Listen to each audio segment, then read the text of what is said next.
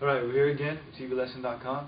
I have another strengthening, conditioning type exercise for you guys. This is called the wall crawl, or like some people call them stand-ups. We're going to go ahead and find a solid wall. And now it doesn't have to have any type of fabric or anything on it. Just make sure that it's a wall that you can use. And if you're heavy, make sure it's a sturdy wall. You're going to go ahead and start in a seated position here. Feet out in front of you. My feet are about this much, as you can see. And I'm going to go ahead and put my hands to the side here. And I'm not going to use my hands. And you're going to go ahead and shimmy up with your shoulders and your legs at the same time. So I'm going to do it really slow for you guys, alright? That's one. When you come back down, alright? Now you can drop down pretty quick, or you can just take your time.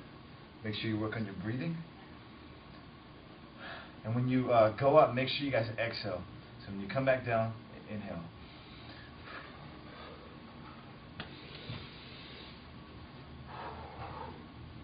See? Alright, now I'm going to show you guys with the medicine ball now. You can use this, add a little bit extra weight. I'm going to go ahead and sit down like this and hold it here and do the same thing. Right? And go back down. You need to pace yourselves, and you'll be able to find out exactly how many you guys want to do. I suggest starting off maybe like 20 to 30, and then working your way in.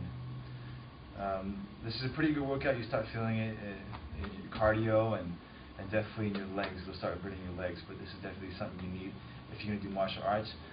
Your foundation, your legs, really important, guys. So make sure you guys work on that. Don't neglect it.